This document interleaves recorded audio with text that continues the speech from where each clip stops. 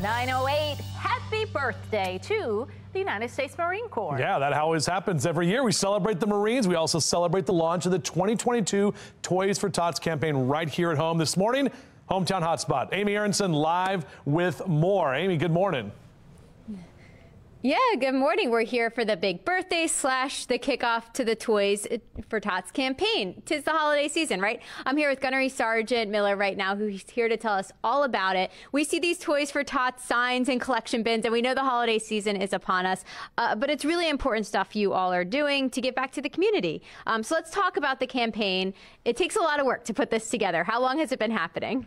The campaign actually started, we kicked off in early September, and that takes a lot of prep work. This is a real big year because it's our 75th anniversary, so we wanted to make it as extravagant as possible.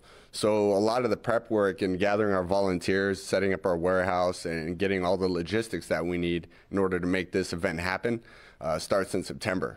I believe it, because look at what we've already got behind us here. If people are watching and saying, well, do I still have time to contribute? I'm sure there's still time, but how can they help out and add to the piles we're seeing right here? There's absolutely still time to contribute. Our cutoff for contributions is December 16th. So anytime you want to contribute before then, it's more than welcome. What we're looking for is new unwrapped toys.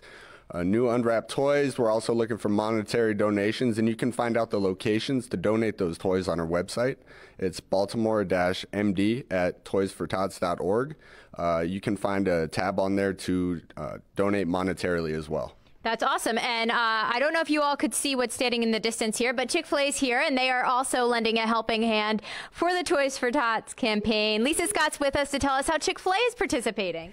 Well, this is our third year. We're so excited. The 45 Baltimore area Chick-fil-A restaurants actually sponsor Stuff the Truck events all throughout Central Maryland. And it's this Saturday. Oh, great. Did you see the weather? It's going to be great. Yes, so perfect. From 10 a.m. to 6 p.m., you can go to any of these Stuff the Truck sites, donate a toy for Toys for Tots, $10 or more, and as a thank you for your generosity, we'll give you a BOG, it's called, Be Our Guest card for a free sandwich. That is awesome. That is awesome. And I know you brought some examples here this morning of things people can bring out. Like he mentioned, unwrapped toys is what they're looking for. If you want more information, head over to our website, foxbaltimore.com/newslinks. All the details are there in case you missed any of the websites they just mentioned.